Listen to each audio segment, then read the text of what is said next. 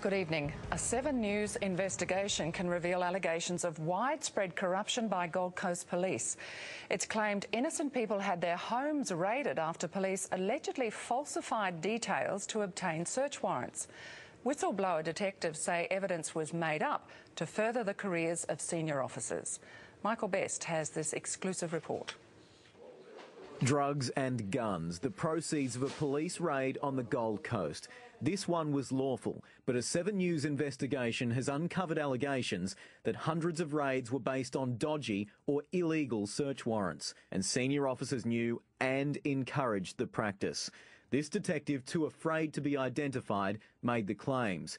His face and voice are disguised. This is a major corruption scandal. He says search warrants have been falsified over the past 5 years. Specific evidence is needed for a justice of the peace to grant a warrant. Many occasions, at the Gold Coast CIB, that information is simply made up. The officer says police drove around car parks, picking random licence plate numbers to use on search warrant applications. Sometimes, he says, they just invented the evidence. How widespread is the practice? I would say it's prolific. This was done hundreds of times. It's unlawful and it's unethical. But why would police bother? The detective says to make themselves look better. It is done for the purpose of arrest figures and obtaining numbers of search warrants.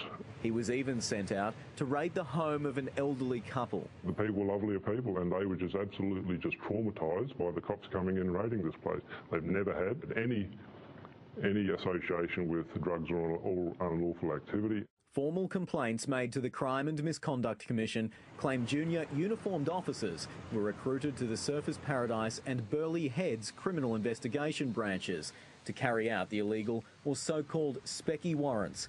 But the detective says senior staff orchestrated the entire racket. 7 News knows who those senior officers are, but hasn't named them for legal reasons. I was asked to take out a specky warrant. I ignored that request.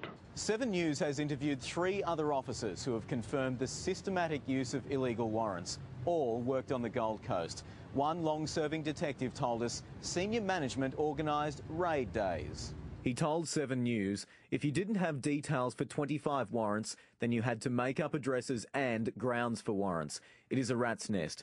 Really good police officers are being made to act illegally. Another former detective says officers were forced to use illegal warrants to achieve a quota. We would have raid days at least once a month. Everyone did it. Everyone knew it was wrong. Another senior detective told 7 News the Fitzgerald inquiry had made police aware of corruption issues. They all know these dodgy warrants are wrong, but don't think they will ever be caught. Gold Coast lawyer Glenn Milne has received a number of complaints from serving detectives. It's endemic. It's been going on for a long time, and it's still going on now. All the police 7 News spoke to say senior management bullied and harassed officers who refused to take out illegal warrants, with a number of detectives leaving the region. There is a major cover-up. The CMC has told 7 News it referred the allegations to the Police Ethical Standards Command 18 months ago. They still haven't finished their investigation.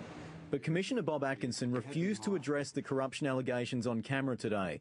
Instead, the police service issued a statement. The service says it has been attempting for nearly a year to get specific information regarding wide-ranging but what it terms nebulous complaints made by a small group of officers. One of them, the service says, has been stood down while facing criminal charges. Police say they would welcome any further facts. But 7 News has seen the formal statement given to the CMC. It names specific police and makes specific allegations. Tomorrow night, allegations honest police were bullied out of the service for blowing the whistle. Michael Best, 7 News.